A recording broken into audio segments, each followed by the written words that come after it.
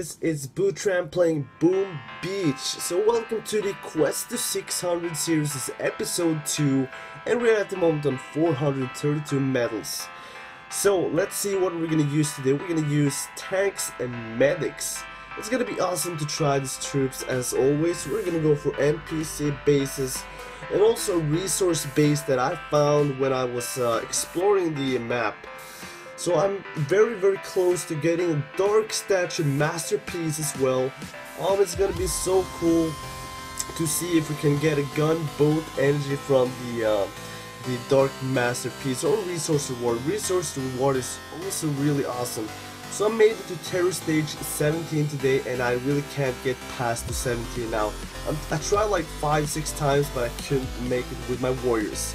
So anyways, we are in the pole position, level 31, and we're using the tanks and medics for killing the NPCs, because when you're using tanks and medics going on NPC bases, it's 95% you won't lose any troops at all. But doing the tanks and medics setup on the real player base with a low level tank and a low level medic is very hard. So I stick on the NPC when I'm using the tank and medics. So the sniper towers here, sniper towers can do some decent damage on the tanks, but it's not like the cannons and the boom cannons.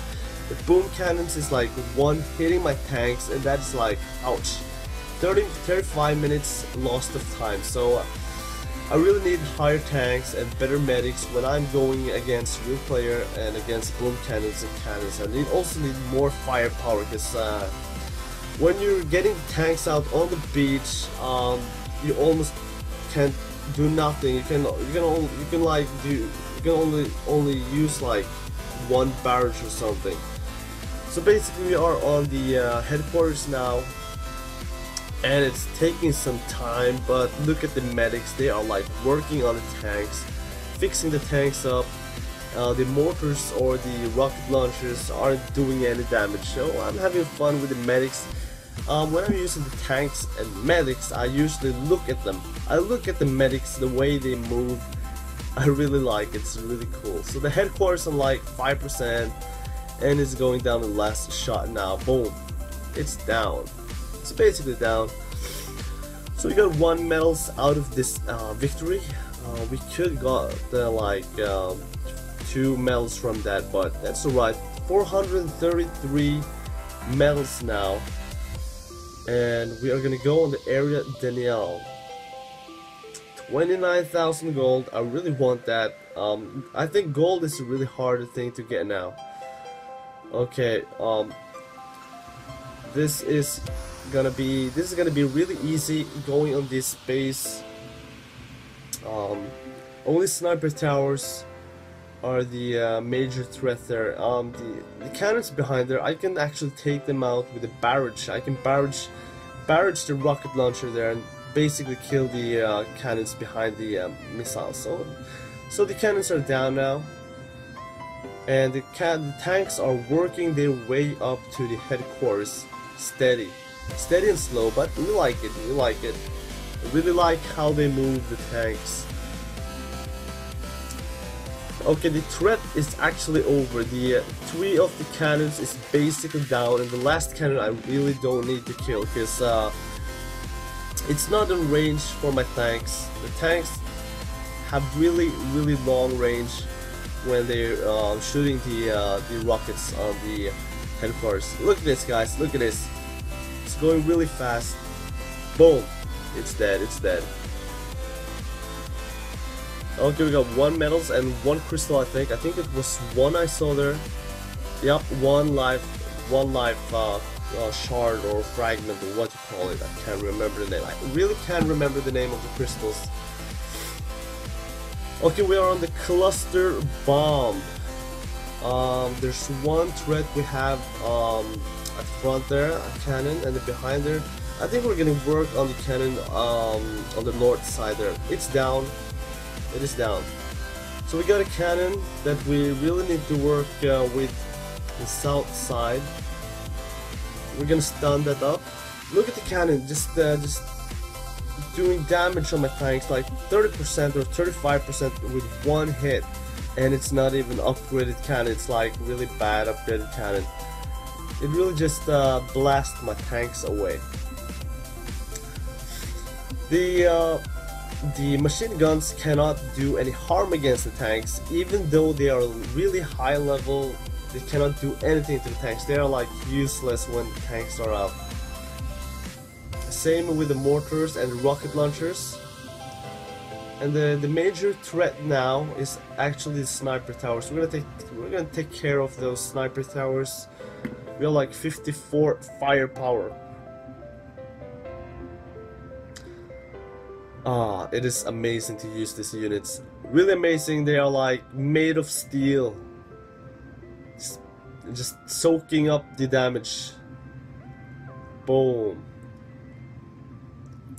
And the barrage, I love barrage as well. It's like firing like everything away, and boom, it's down. Yep, it's down.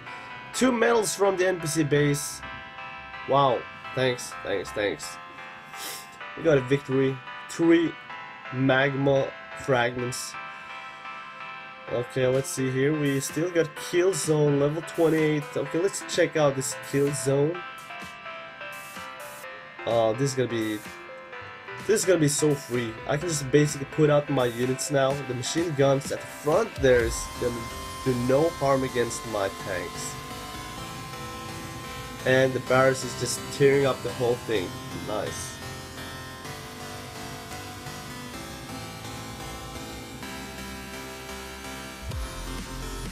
Boom. And we're just gonna kill the sniper tower now, and then we can just actually run against the headquarters. Is gonna be totally easy now.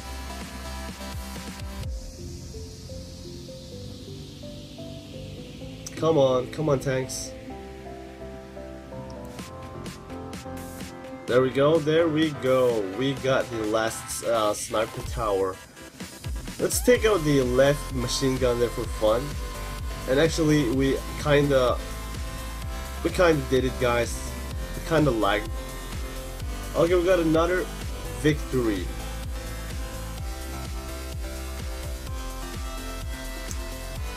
Okay, we are on the resource base now. This is a level 41 resource base. This is a real player guide that set up space. I don't think that is a really good setup by Gnu. We got a sniper tower in the middle there, machine guns at the back.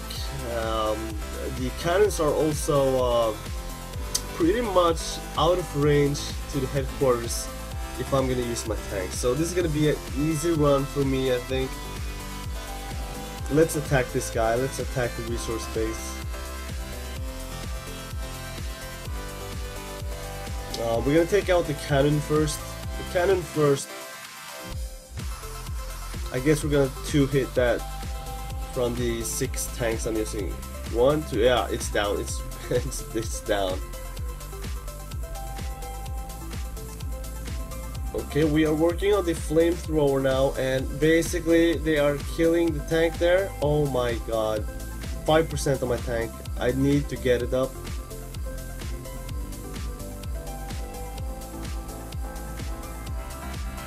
Okay, my tanks are pretty much healed up again. Awesome.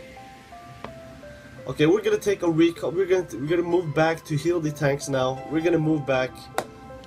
I think, oh my god, I'm too late. I was too late smoke bombing my medic there. It was too slow. Because when you're moving back with the flare and the medics are healing, remember to smoke screen your medics or they will die. Because they always will be behind the tanks, always. So if you flare behind or back again to the fleets, you really need to smoke screen your medics, because they are just gonna die from the sniper towers or machine guns or whatever. You need to smoke screen when you're pulling back to heal up your tanks. Okay, the only threat now is only the there's actually no threat, because machine guns cannot do any they can't do any harms against the tanks. Look at those 2 machine guns. They are like upgraded at least level 10 plus, and they aren't doing nothing against my level 2 tanks. That is, level 2 tanks and the machine guns aren't doing nothing on the damage. So I think if this guy Genu placed his cannon a bit more correct, he will like be able to kill my tanks or my setup pretty easy, because handling 4 more cannons, I won't be able to do it. I wouldn't be able to kill it. So I'm gonna rearrange the resource base when I've taken this over, because I think the structure and design of this base defensive isn't good at all. Almost any setup can kill this. A Warrior Rush would have done it, I think. I'm not sure, but I think the Warrior Rush would have killed this base pretty easy. So we're watching the headquarters taking damage. It's still like 5%, and I'm almost like... I almost got this guy. I think it's one more hit now. Boom! We got the resource base from Genu, level 41. Awesome. Yep, we got it, guys, we got it. So basically, when you have taken over a resource base, it always upgrades itself. So for example, you're attacking a resource base level 10, and if you win it, you'll get a resource base 11, so it's gonna be stronger, the resource base.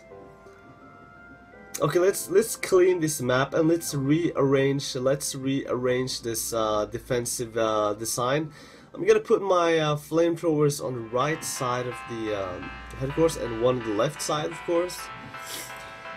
The reason I'm doing this machine gun and 2 flamethrowers at the back is because if you get a Warrior Rush, you can pretty much stop them by having the flamethrowers on the left and right side and machine guns at the back. So let's place this thing. Okay, I need to put my machine gun in range of the headquarters in case of the Warrior Rush. So every AoE, well, AoE is spread out damage. It's like multi-targeting damage. What do you call it? Anyways, let's place this machine gun there. Okay, we basically are secured against Warrior Rushes now, because we have flamethrowers, machine guns at site for the headquarters. And now we should think about moving the cannons correctly now, because if there's any tank there, we should be prepared for setting this base correctly.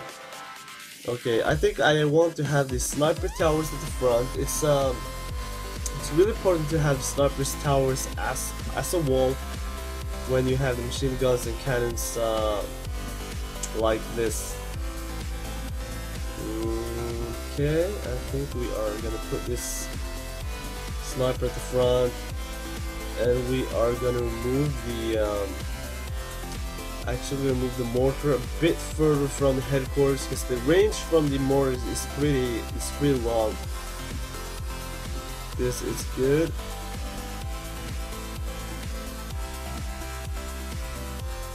Yeah, I need to take the sniper tower a bit closer. Okay.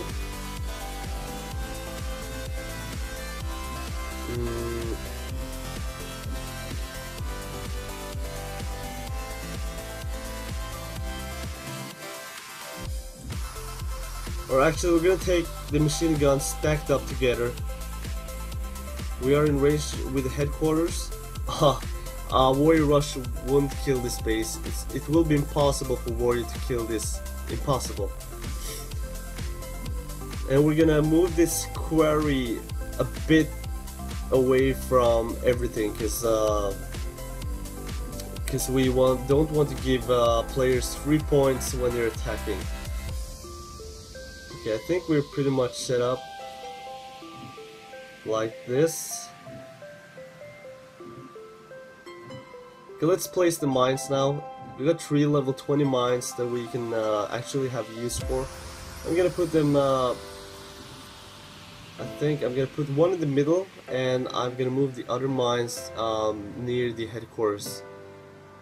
There we go, there we go. Yep, this is perfectly based now. This is perfectly based against any kind of troop.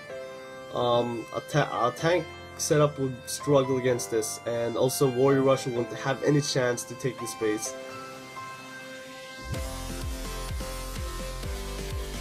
Yep. Basically, I think we're done. I actually think we're done with this. I'm satisfied with the design. Sniper towers a bit closer, maybe. There we go. Yes. Yes. This is good. This is a good setup, guys. This is a perfect setup. I think this is perfect. Tell me, guys, what you think about my resource-based defense. I think it can handle tank and medic combination. Also Warrior Rush. It's gonna be immune against Warrior Rush. Yes. There we go. Everything is in range now to each other, and it's gonna be awesome to see if any people attack this base.